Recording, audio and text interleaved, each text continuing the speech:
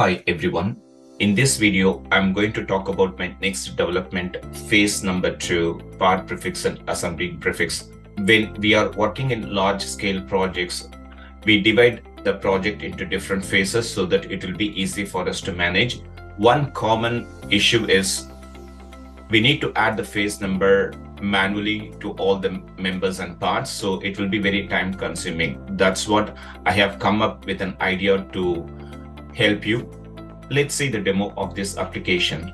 You can see the grid labels here. This is 1, 2 that indicates the phase number, and all these members are in phase 15, 23, 45 and 46. Let me just show the phase manager.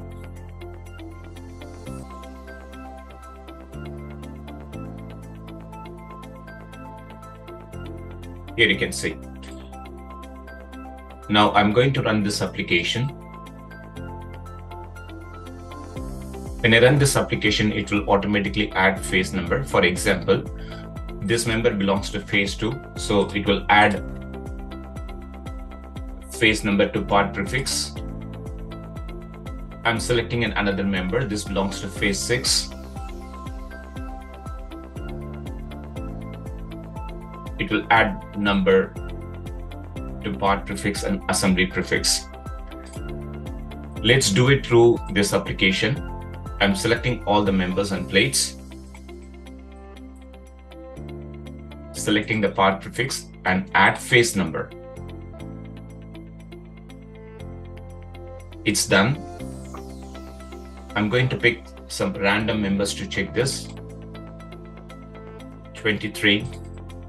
This is 6. That's 2.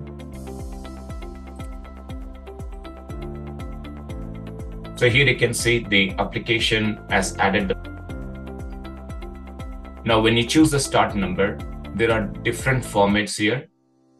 The first option is 1. That means it will give the start number to all the members 1, which is the default. But when I choose 101, the member belongs to phase 1 will get 101, the member belongs to phase 2 will get 201, and phase 3 will get 301, and so on. Let's see this.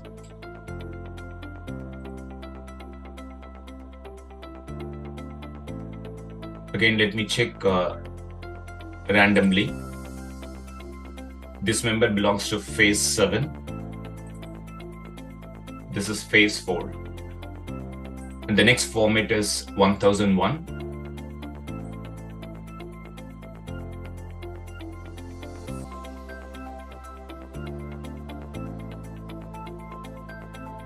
The start number is 5001 for phase 5.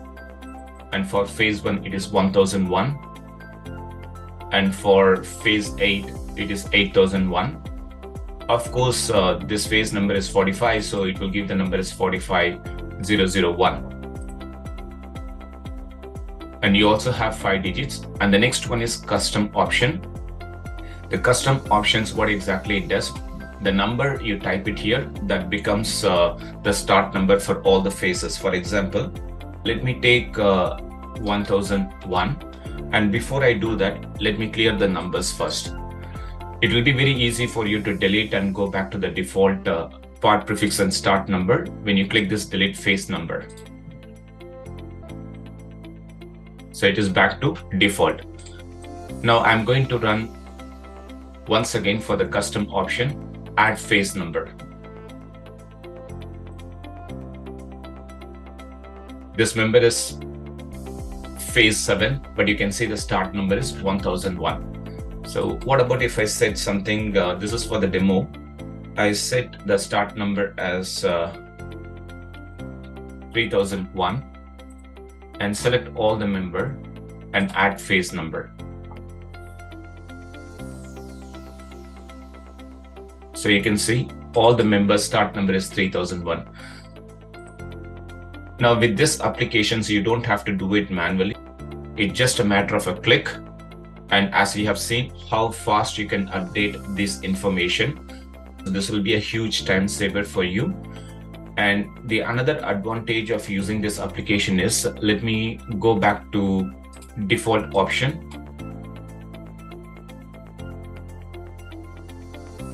and run the phase number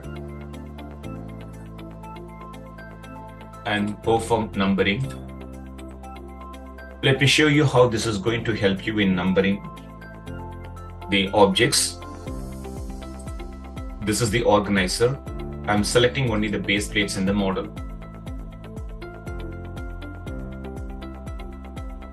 This plate belongs to phase 1, so it is 1P1, and the next plate is 2P1 and 3P and 4P1. So that is the advantage of adding the phase number to part prefix rather than adding this template value in advanced options, which I don't prefer. And we are not going to talk about that subject now. So let's move on. I will create the report and show you. If I go to drawings and reports, I'll take the part list and create from selected. So here is the report. So 1P1, there are 8 plates, and 2P1, there are 8 plates. So this is what we wanted to say. I mean to say, this is how exactly we want to control the numbering system if the project is divided into different phases. If you have any specific question about this application, feel free to get in touch with me. And thank you for watching this video.